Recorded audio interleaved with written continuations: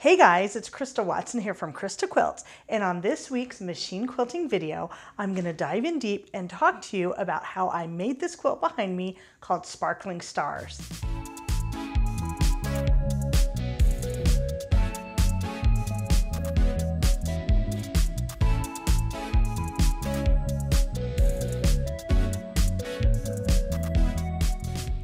It's made for my Stitchy fabric collection, which is a beautiful assortment of 5 different prints in 5 different colorways for a beautiful collection of 25 prints. Now this particular quilt, Sparkling Stars, actually uses all 25 fabrics in the collection.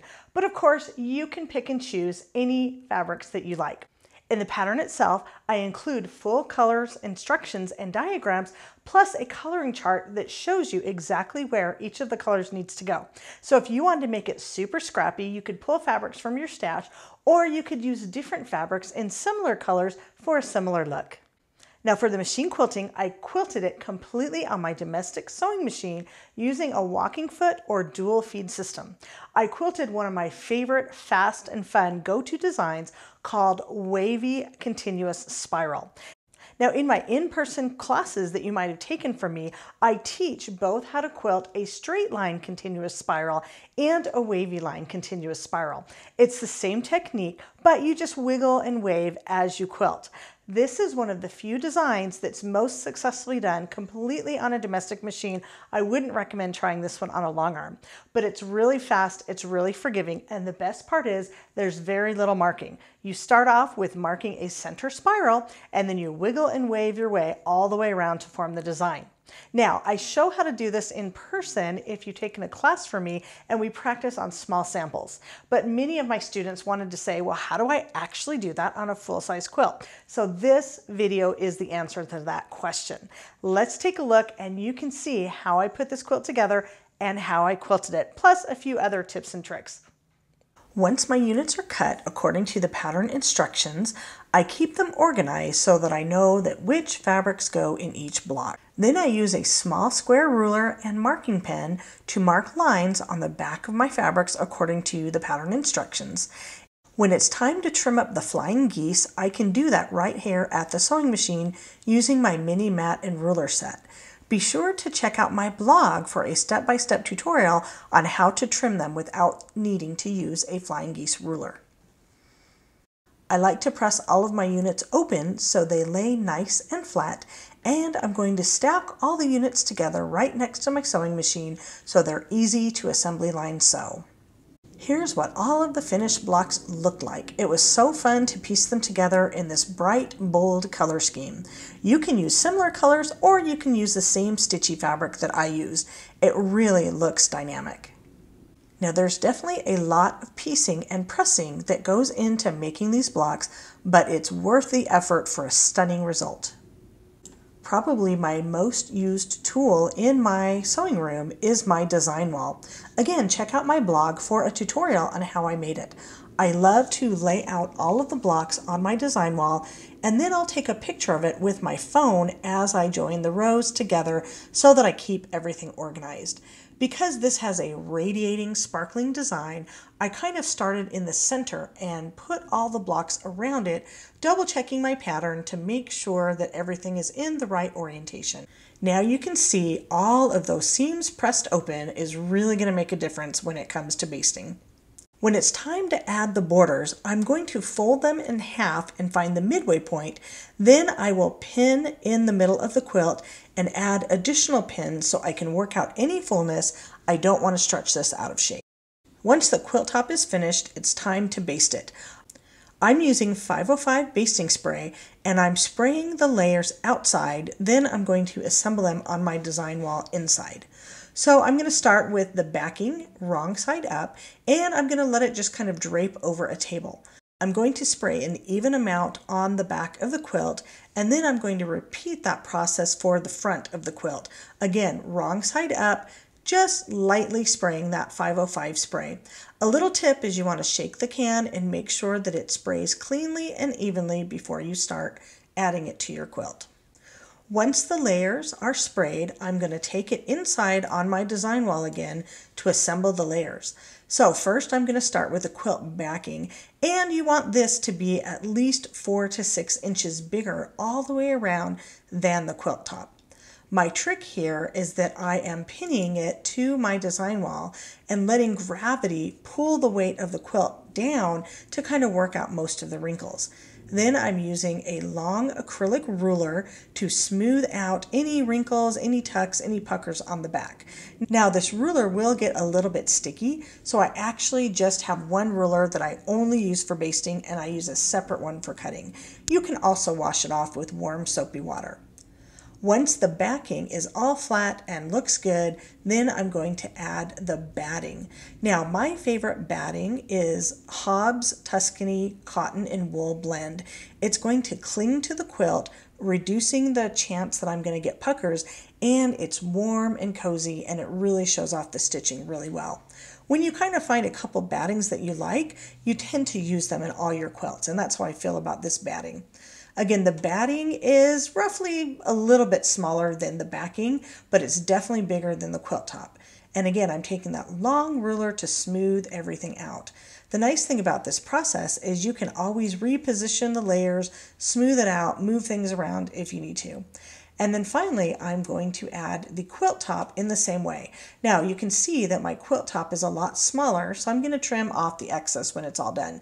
But I'm going to take the time to smooth everything out, kind of block everything into place. I want my quilt top to look nice and flat and square. So I will take a long time if I need to, but the whole basting process I can do in less than an hour.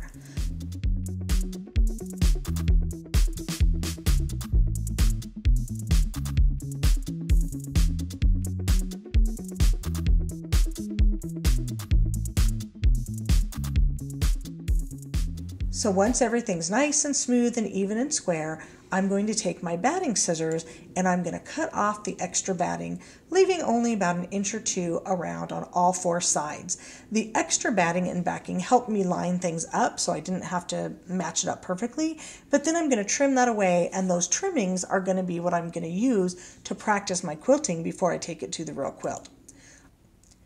I only leave a small amount of batting and backing around the edges of the quilt so that there's less bulk under the machine and so that it won't flip underneath itself while I'm machine quilting. Finally, here's the magic spot. What I do is I take my quilt that's been basted and I iron both sides of the quilt to kind of smush it all together and set the glue. I've got the quilt on top of my ironing board, and I'm using a big board that lays right on top of the ironing board to give me lots of room. So once I press the backing, I'm going to press the top as well. This is a final chance to work out any wrinkles, make sure that the entire quilt is flat and clean and smooth, and that's going to make for a much better machine quilting experience. I'm going to quilt with one of my neutral colored gray threads in my Piece and Quilt collection of 50 weight Aurifil 100% cotton thread. And I'm actually using the spool to help me mark the guideline for where to start quilting. I'm using my little ruler to make sure that I'm going to start my circle right in the middle of the block. I want it nice and even. And then I'm going to use that spool of thread as my starting circle template. I'm just going to trace around it with a washable pen. And then I'm measuring about 1/2 inch away. That's going to represent the distance between the needle and the edge of the foot. The final thing I do is I add a little starting tail so that I can get a nice smooth starting spiral, and I'm going to pull my threads up right where the two intersect. Because I'm starting my quilting where you're going to see it, I want to pull my threads up. I'm bringing my bobbin thread up to the top, and then I'm going to lock my stitches in place with a series of 6 to 8 teeny tiny stitches. I'm actually machine quilting this with my Bernina dual feed and open-toed 20D foot. This basically performs the same function as a walking foot. I'm following that center spiral around the quilt to get started. Now you can do this with a straight line, but in this particular instance, I am actually wiggling and waving my quilt back and forth to form a wavy line. It's a lot easier to follow, and it's a lot more forgiving. You could do the same thing with the decorative stitch, but it's a little bit of a different look. The important part is as I move around the quilt, I'm keeping the edge of my foot next to the previous line of stitching so that I can keep my lines relatively even. Now again, because I'm wiggling and waving, it's not going to be necessarily even all the way around, but it'll kind of keep it spiraling in an organic but orderly manner. Now, as I make my way around that center spiral, it's going to take a little bit of time. A couple of features on my Bernina 770 QE really make this a lot easier. So the first thing is my needle is set to stop in the down position. That way when I rotate my quilt, it's not going to make a big mess and it's not going to slip underneath. I also mentioned that I'm using the open toe 20D foot. In order to make sure the foot is gliding on top of the quilt and not getting hung up or causing any puckers or tiny stitches, I've reduced my presser foot pressure to 0.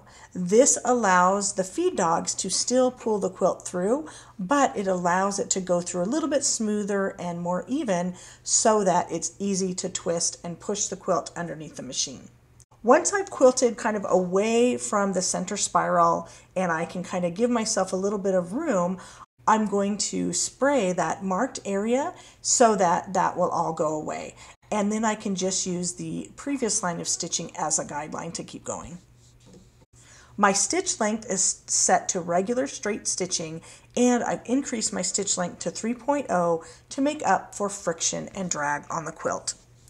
Now for the rest of this quilting video, it's going to pretty much look like the same thing.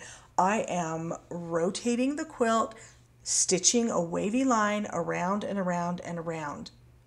Another feature that really helps on my machine is I've got the hover feature engaged. Basically what this does is once I stop stitching, the needle is in the down position and the foot pops up slightly, allowing me to use both of my hands to turn the quilt. I don't have to stop and use a hand to lift the presser foot up. If you have a knee lift, that really helps as well. It's kind of like the same thing. So in this close-up view, I am just scrunching and smishing under the machine.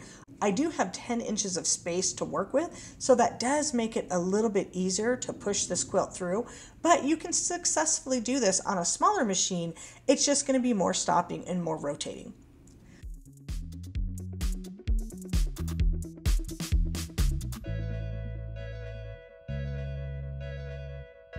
Here's a detail shot of what that yummy quilting texture looks like after a few rounds of quilting around the quilt. And this is a still shot, kind of an overhead shot, showing what it actually looks like at my machine. Right now I'm stitching at actual speed, but I will go ahead and speed it up a little bit so you can see the method and the technique without having to wait for every little stitch to happen. Notice as I quilt how I'm keeping the area in between my hands nice and flat. It has a tendency to bunch up as I'm rotating the quilt the entire time.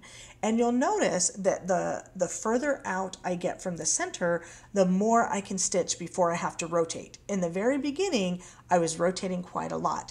And as the design ripples out, I can quilt more before having to rotate. But again, it's not a problem to rotate the entire quilt as I go. If you want to space your lines further apart, you can use a guide bar, or you can change your needle position to give you a little more room.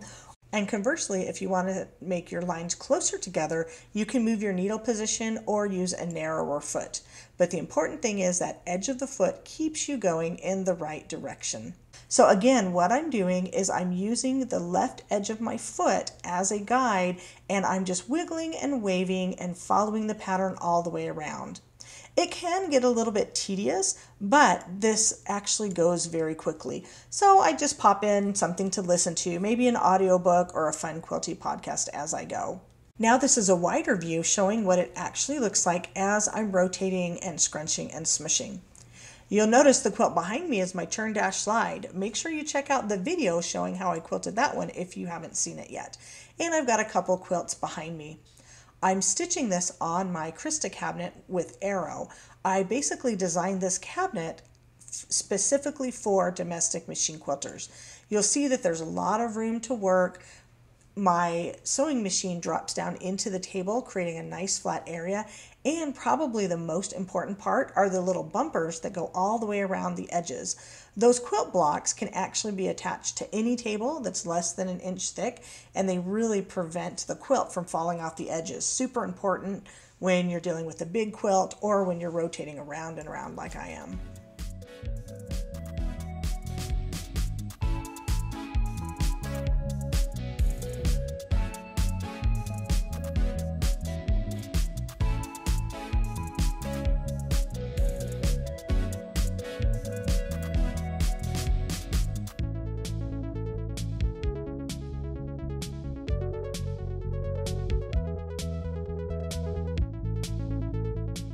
Now this is what it looks like from my point of view as I'm stitching, and here's some more detail as I'm stitching around and around and around.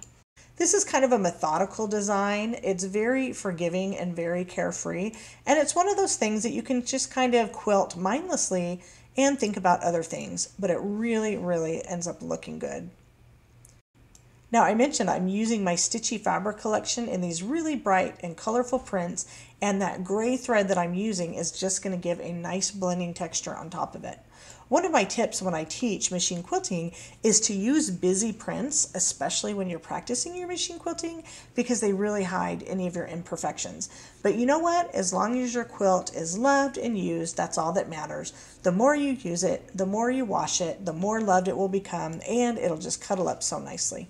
The pattern actually comes in a couple of sizes, so you can play around with it, and make it bigger or smaller if you want to. Here's even more of a detail where you can see, again, the side of that foot going next to the previous line of stitching. Earlier, I showed you that all of my seams were pressed open when I quilted the top, and that really makes a difference so that my foot and needle don't get hung up on any intersections where the seams come together. I'm quilting my quilt rather densely, and it's all going to hold together nicely. One other tip I wanted to mention, I mentioned that I'm using a natural fiber batting, which is cotton and wool. My fabric is cotton and my thread is cotton. Using those natural fibers help everything cling together, and it provides nice stitch definition and nice drape. And the most important thing is it prevents puckers because the batting clings to the quilt. The thread glides nicely over the quilt top, and it all works together in a wonderful harmony.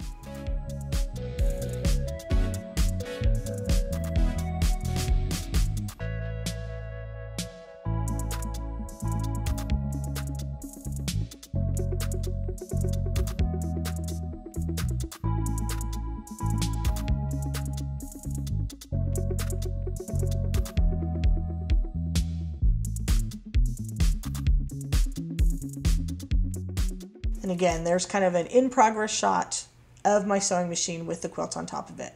Once the quilting is done, it just provides amazing, yummy texture.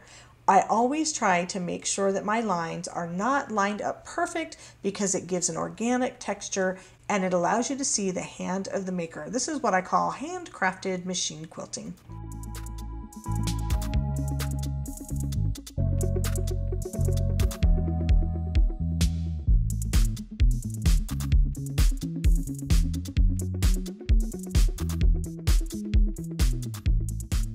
I photographed it outside to show off those brilliant colors, and I'm pleased with how it turned out. Well, I sure hope you enjoyed watching me quilt this quilt. You can do the same thing. You can get the Sparkling Stars pattern, and you can either use my Stitchy fabrics, just as I've shown here, or you can pull different fabrics that you want. You can make it in a completely different way. If you do make it, I sure would love to see a picture of it. You can tag me anywhere on social media at Christa Quilts. It sure makes my day when I see what you're up to. And you know what? I am your quilting cheerleader, here to help you every step of the way. Until next time, happy quilting!